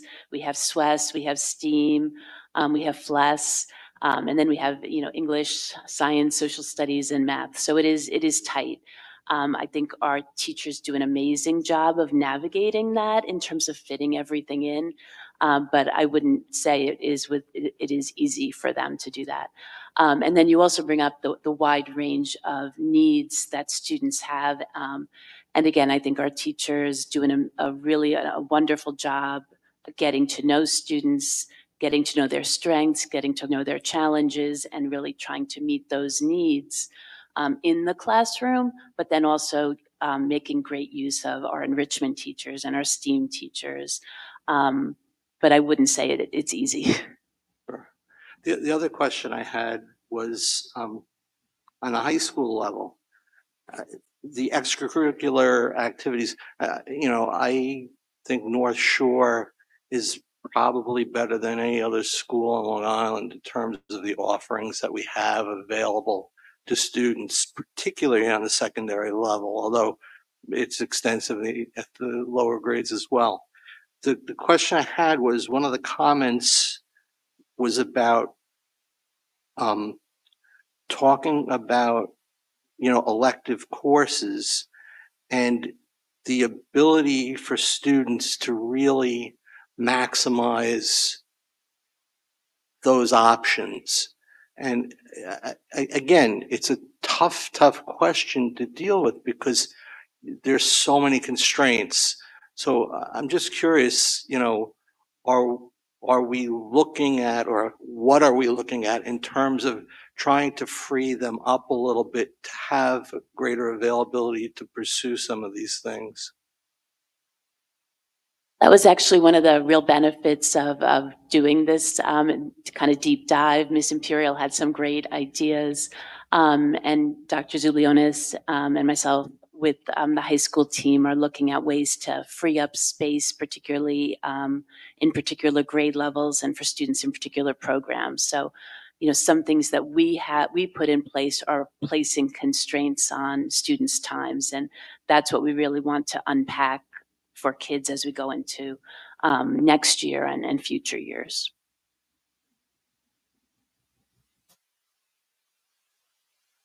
Well, this was tremendous. I got to see both my one child last week, my other one, everyone. But I mean, two board members got a performance from their own kids, which is kind of special. But thank you for that amazing video. I'm glad that I didn't know about your skills before I put together my daughter's bat mitzvah video, because I would have hit you hard for some help. But this has been incredible. I've been so looking forward to this evening and this discussion, because I am a true believer that, I mean, kids have to go to school, but this really, the types of things that we were talking about today is what gets them excited to come to school. I mean, you know, it's what, you know, I've seen it in my own home. I don't want to go to school today, but I get to have this club, or I get to, my son at Seacliff School is going to school early in the morning, 3 out of 5 days, because he self-selects, he gets himself out of bed, he makes his own lunch. And, you know, I hate to use my own personal stories, but it just so hits home for me how important these opportunities are for really self-development, self-discovery, and loving coming to school, which is what I want for all the kids in our district. And I say it all the time. I loved hearing, so starting in the elementary school level, something that we didn't get to talk about, and I'm also very interested in, is the differentiated learning and the identity piece of that, where, you know, if you have been tagged or self-identified as somebody who gets support in either realm, from the remediation level to getting support at the, you know, that you need higher, there's a continuity piece and sort of an identity piece to that I think is not talked about very often. That I think it's like a commitment that we're making in a way. And so I am interested in exploring that and maybe codifying some processes potentially, so that kids understand the commitment that we're making to them, because learning isn't linear, right? So you have good years, you have bad years, you have good semesters, you have bad semesters, and it's a long game. So I'm interested. It didn't come up tonight, but it's part of my thinking that I wanted to share about this whole realm. Seems like you want to say something. Okay.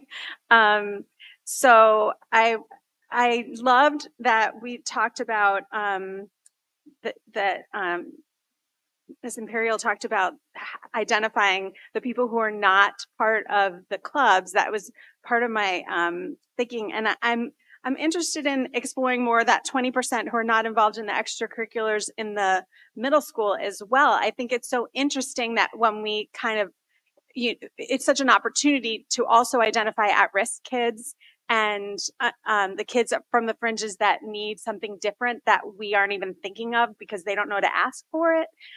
Because it seems like a lot of these clubs are really the self-starting kids who have that craving and the skills and the wherewithal to be able to create that for themselves and for the community, which is great. But maybe there's some missed opportunity there that we could further identify with some deep diving. I also am interested in this assured experiences when we look at the 3 buildings, and I've talked about this before, at the elementary school level. Of course, they're siblings, they're not twins, and they all have their own unique needs. But at the same time, I think there's an opportunity there to learn from best practices.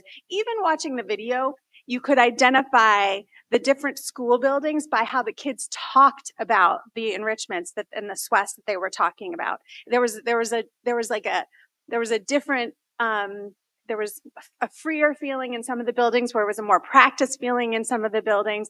And I think that, I'm not overstating what that was, but I want us to have 3 incredible schools. So borrowing from best practices from each seems, if one school hasn't identified the need yet, maybe they can learn from the others. I know you think that way, but I just didn't want to miss the opportunity to remind us all.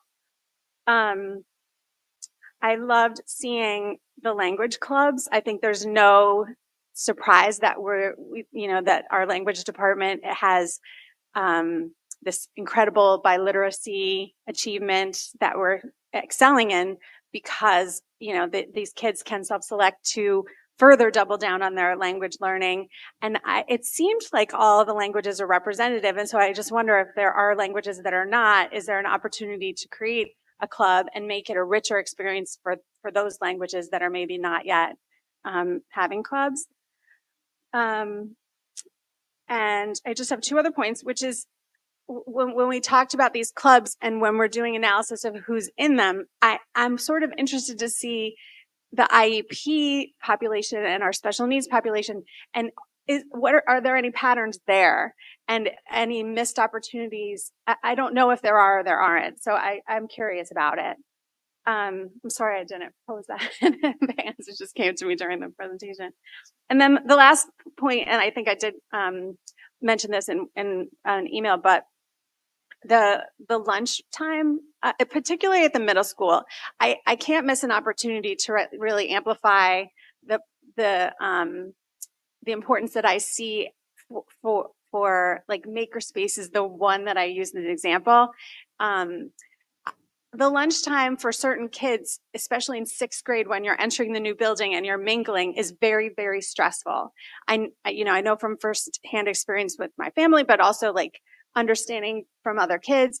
And having something like a makerspace or different lunchtime options, which I know are available, it is such a lifeline for the integration beyond the interest space, which is it's like a special gift. And I'm not sure that, like, whenever I mention it for years, I mean, we're 3 years into the middle school now, people just don't know about it. And if we're going to do it, let's do it. Like, let's codify it. Let's have it, decide who gets it. Let's make it part of our culture. Not, who's going to get it. Like, it's been very secretive. I just feel like there's opportunity there to really make it, integrate it more into what we're doing and codify it. And I just think it's really, really special as a feeder into some of this other STEAM possibilities that we have. And it has benefits beyond that are really, I think are worth, what am I doing? Advocating for. So that's what I've done. Thank you. Thank you. Some amazing presentation and really great backup that I know the public doesn't get to see, but we get to enjoy. So thank you, Carol, for all that. I'm going to start with the SWES portion. I'm so proud of us for offering SWES. Not all schools do it. Not all schools do it the way that we do it. And the idea that it's on an individual basis as well as a school-wide basis, I think is great. And it really gives our students an opportunity to learn without pressure of tests and homework and, the fear of failure. So I think it's really like a free place for them to dive into whatever they're interested in. So my question to you is, what are we doing for the kids who need enrichment prior to 4th and 5th grade? So 2 things. One, the teachers are differentiating, but also our enrichment teachers are, if we see a student with a need, they'll work with the classroom teacher to provide, whether it's materials or instructional approaches to support those students. Okay, I wanted to make sure. And so are they ever pulled out by the SWES teacher? Not frequently, but it does happen. Okay, that's great, because in my job as a psychologist, I do a lot of psychological testing. I've tested a lot of gifted kids, and in the neighboring districts, there really are no services that are available for these kids. And I always brag that at North Shore we do have stuff available. So that's great. In terms of the identification, I know it was in the backup, but I did want to say it here that there is a myth that kids who need enrichment present as highly motivated and sort of excellent students, like good students, but often the kids who, and I know you know this, often the kids who really need enrichment services don't present that way. And so I know that you have done a lot of work in improving the identification process. So I don't know if you could just speak a little bit about that. Sure. Our enrichment teachers worked with our principals, and I was involved in that. And we really try to look at multiple measures. So we look at many points of data, such as we give the COGATs, we have assessment scores. We look at information from the teacher, from the enrichment specialist, from the parent, and any of those avenues can make a recommendation. And then that's when the enrichment teacher would kind of move to that next level of assessing the student. But to your point, we really are trying not to miss those students. We're not just looking at the child who scores high on a particular exam. We're trying to look at the whole child and really find out if there is a need, what that need is, and then how can we address it. So part of what you've done is educate teachers on sort of the asynchronous development presentation that these kids have, right? So there's the idea that gifted kids are sort of gifted across the board, which is just not true, that they have, the brain is modular and there's certain areas that they're better at. And so it's important that the teachers are able to recognize this. And then, of course, in the special education population, the rates of gifted kids are higher than in the general population. So can you just speak a little bit to that? Sure. What often happens is if a student has a learning disability, it might mask their particular strength. So we really want to get kind of under the top level and look at what are the students' learning challenges, and in what ways, if any, are those learning challenges masking a particular strength. Because to your point, a very large percentage of students who have learning disabilities also can have a really a strength in, even if it's one particular area, and a score, an IQ score, isn't necessarily going to show that. Right. Great. In terms of the extracurriculars, I don't know if anybody caught this.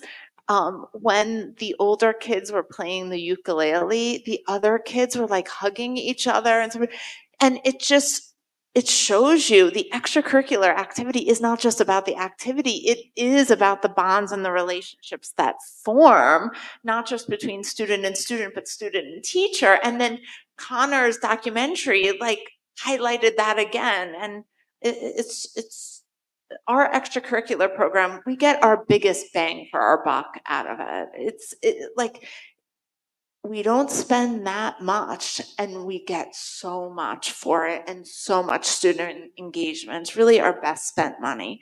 And since we're sharing personal anecdotes, I will say I went to school here, as everybody knows, so I have a lot of opportunities to reflect on what it was like to be a student. And when I think about my time at North Shore, really all I think about are the extracurricular activities. Like, that's what I always think about. And I know that when I was involved in high school, the student government and this leadership class that I took, I know that had an enormous impact on my life. Like, I don't think I would be a trustee without those early experiences that gave me the confidence to do this type of thing. And I know, Connor, you probably feel the same way, that these early experiences are really charting your path forward. So I just want to say thank you for that. Andrew, you forgot your science teaching experiences were also My what? Your science teacher gave you very insightful. Oh, yeah.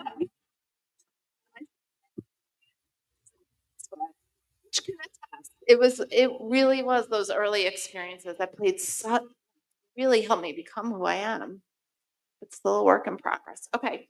Any other comments?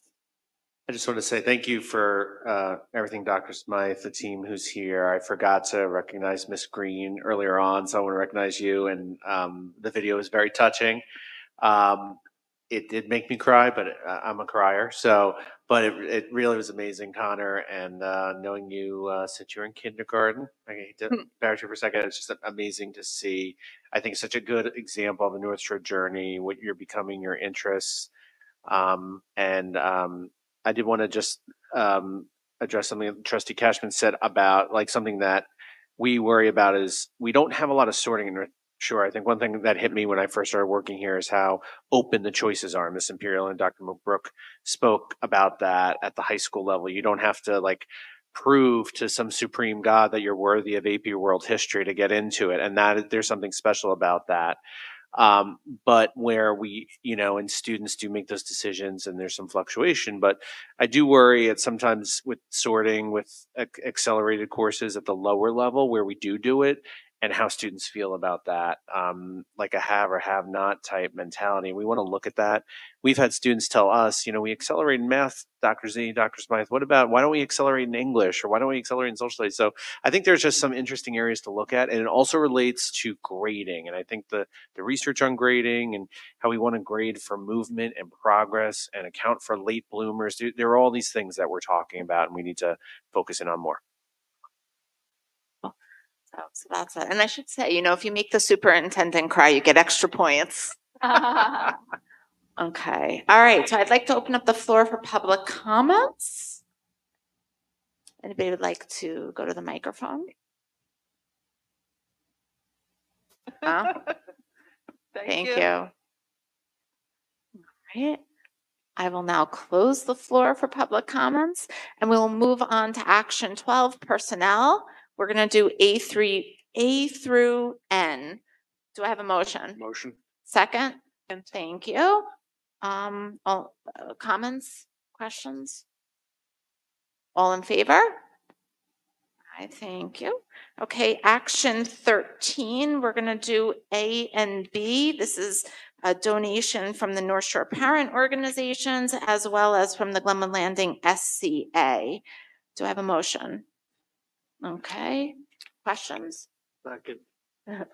I just have Go to ahead. say, very exciting to hear about the greenhouse going in with Glenwood Landing outdoor space. It's really cool. I can't wait to see where they're going to put it, how big it's going to be, what's going to grow in it.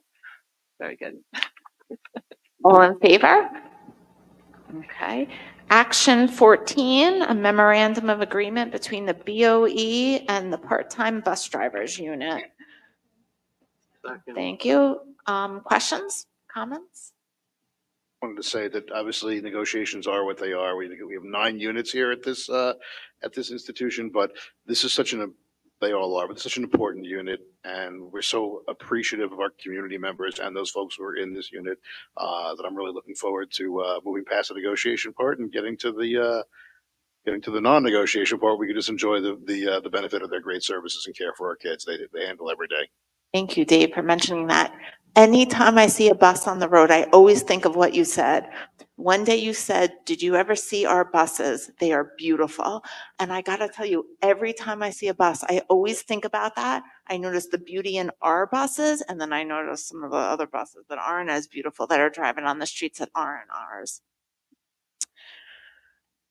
All in favor? Thank you. All right, action 15, the policy concerns about curricular or instructional materials. Motion? Motion. Thank you. Questions, comments? You to the policy committee. This was a slog. Thank you. Thank you, Dave. All in favor? Thank you. All right, we're going to take 16 and 17. Motion? Second. All right. Questions? All in favor? Thank you. All right, action 18A through D and 19A. These are our special education services contracts and our consultant agreement. And I will say, I know the consultant and she is amazing. We are very lucky to be approving this contract. Motion? Thank you. All in favor? Thank you. And committee reports. Who would like to start? Go ahead, Maria. I have a really short one for LAC. It's still early, planning is underway for the legislative breakfast.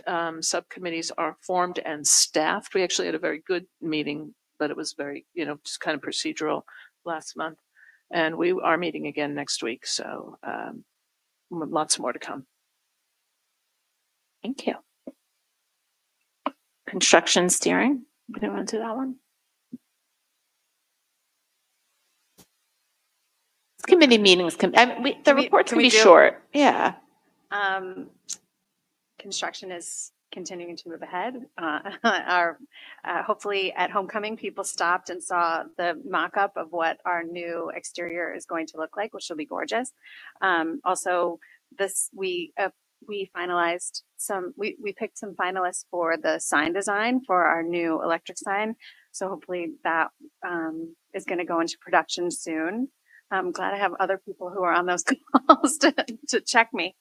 The interior continues to move ahead and we have a lot of those spaces open. It's my understanding that the bathrooms are going to be ready for our play.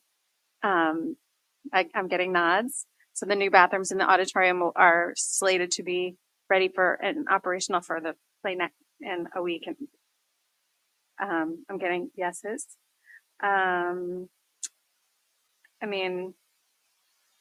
There's a lot of notes here, but that's the the meat of it, I think. Dave, am I missing anything?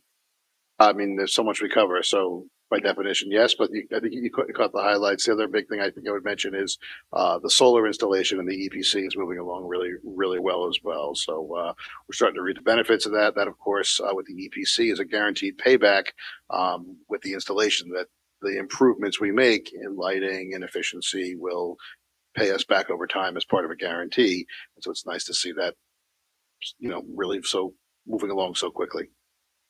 Trustee Russo, last meeting in new business also identified something that we're talking about in construction and steering, which is the decorating around the dust collection mechanisms that are outside the shop. So if anyone's listening home and they have opinions about what or how we should decorate that, or if we should leave it blank, this is something that the committee is also and we're interested, of course, in what this body considers as well. Wellness. Yeah. Actually met twice. We met on October 2nd for our first meeting and just discussed how meetings are going to be broken up into 3 topics: physical, mental, and nutrition or healthy eating. And, just discussed how the meeting's going to operate, where we gather feedback and perspectives from students, parents, and faculty, and report on progress. And then we kind of opened it up to see what other areas we should focus on, and talked about rainy day activities like cornhole, ping pong in the middle school, nutrition committee events, cybersecurity, mindful school initiatives, which Dan Doherty garnered a grant for us, and teachers are going to be trained on that. And then we met again on October 23rd, and that meeting was focusing on mental wellness. We talked about the CASA digital safety presentation that happened a couple of weeks ago, public and permanent, which was really informative and excellent.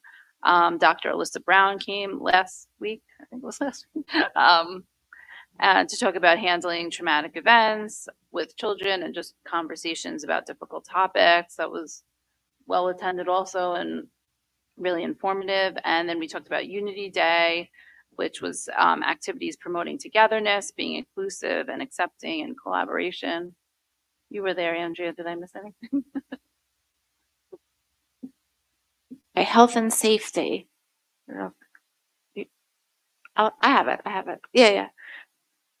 Yeah, don't worry.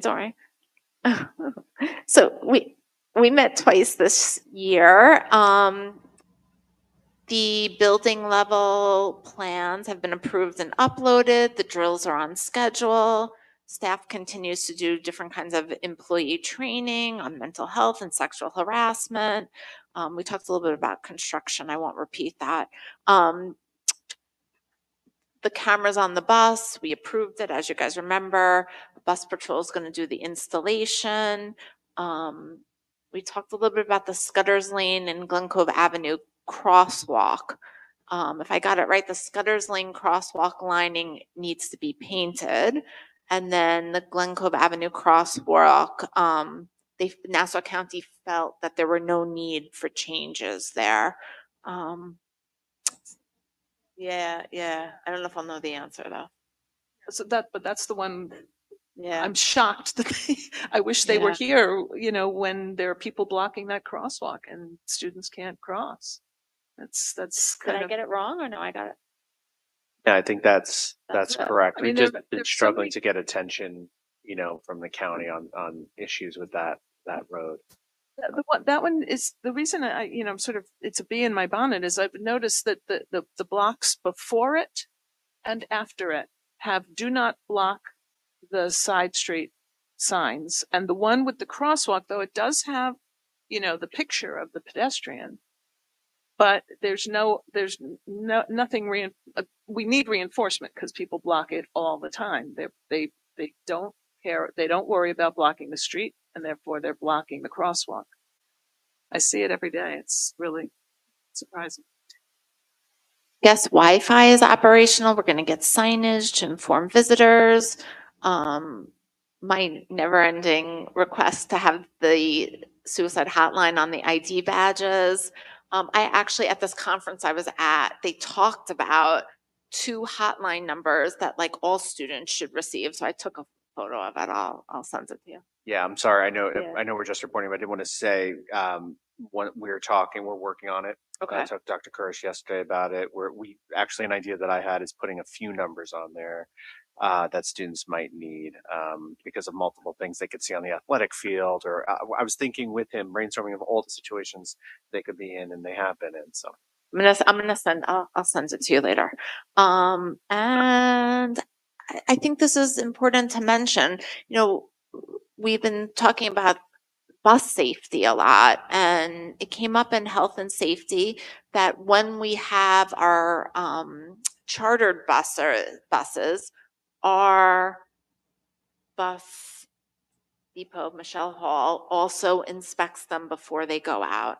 And she recently found issues prior to a bus trip. So it just reinforces what a good decision it was just generations ago to have our own busing company.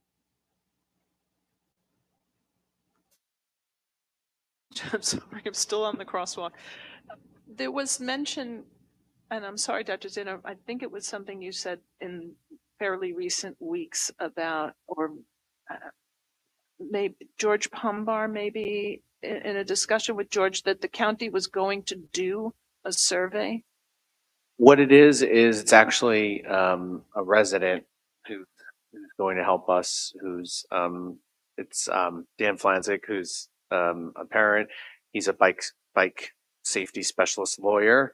He knows somebody who works for Cohen's who's coming actually to meet like informally to give us like advice on the drop off and how it works. And they've handled that. This person's handled that in other situations. So I'm hoping my next update to you and at our next meeting to have some guidance.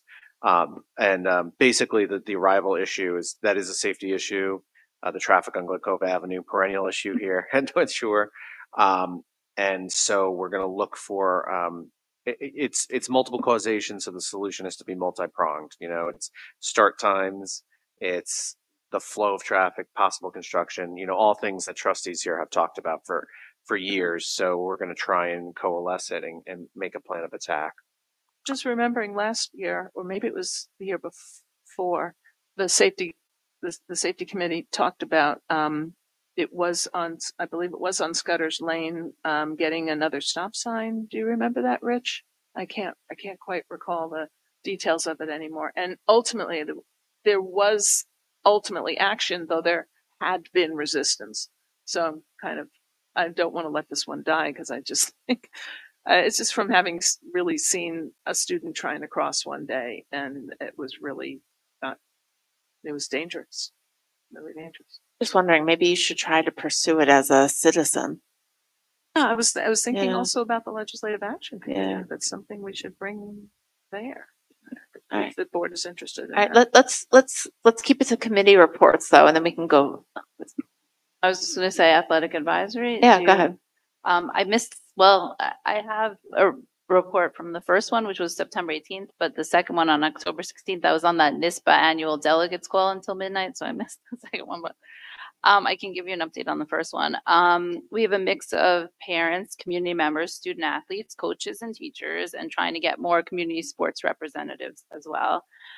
We talked about how the turf field is complete. This is a little old from, September. So, and I just want to say it looks amazing. And I was so impressed at homecoming at not only how the turf looked, but just how the whole field looked and all the work by the Booster Club to, have the signs up. It just looked great. And high school athletes walked through their elementary schools on September 28th in preparation for homecoming. And then we talked about goals for this year. So we talked about student athlete leadership and service, and older students helping younger students and athletes helping athletes. We talked about resources, equipment, and support, presentation, grounds, replacing signs, and how that could be a community service volunteer opportunity for students as well. We talked about policies and communication, role of handbooks, consistency regarding missing practices and penalties. Talked about coaching instruction and post-secondary opportunities, perhaps having student athlete alumni speak about playing in college or careers in sports, basically recruiting with experts. And we talked about health and wellness and maybe potentially having a practice dedicated to healthy living, stretching, diet, exercise, rest, and preventing injuries. Rich, were you at the last athletic advisory or were you sick? I could speak to Okay, that. thanks, sorry. No, I have, we talked a lot about, we just talked about how we're searching for a varsity baseball and varsity lacrosse coach. Mr. Lang is on that. We're working on that. We got into a conversation about favoritism in the small number of cases where you have a parent who is a coach and what other districts do. So Don and I are looking into that. It does happen rarely in other places. We talked about a non-partial committee. We're going to look at if NISBA has any recommendations on that. We talked about the middle school and new uniforms, and people were very positive about that. And also how boosters are working on new scoreboards inside the middle school gymnasium, and another great effort by our boosters. We talked about the bigger discussion was about changing demographics and pertains to what we talked about tonight and how that might change the interests in sports. And so looking at it like we look at clubs, we talked about boys volleyball, badminton, pickleball, ballroom dancing, fencing. We've gotten a couple of emails about fencing this week, actually. So like we were talking about with our clubs, continuing to look at our offerings. We still don't have a middle school trainer, even though the board and the community supported that. It's just, like we've been talking about with other things, it's hard finding folks. So we're still working on finding that. We do still have our 1.0 trainer. Any other committee reports? Reporting on the community budget forum, that's not really quite. I'll just mention quickly that we had our first community budget forum meeting. We are working on attendance. We had a good core group, but what we're doing this year is going line by line, which I think is actually very rudimentary, but it's producing great conversations. And we have our revenue generation think tank. That's next Thursday. I was going back and forth on the date a little bit, so I apologize, trustees, but it will be virtual. And then we'll set dates. And I might be interested, in talking to the board about getting more people invested in maybe coming to these meetings, even if they're not participating, but to watch as almost like an audience. So we want to get our numbers up. I know that's also, I walked in the other day to central office and I was looking at the board goals and I'm like, that's the one I got to work on. We got to get those numbers up, all the goals, but that participation we need to work on, especially with those committees. All right, let's move on to unfinished business. Oh, this is exciting. New business. Right. I will adjourn the meeting. Everyone have a good evening.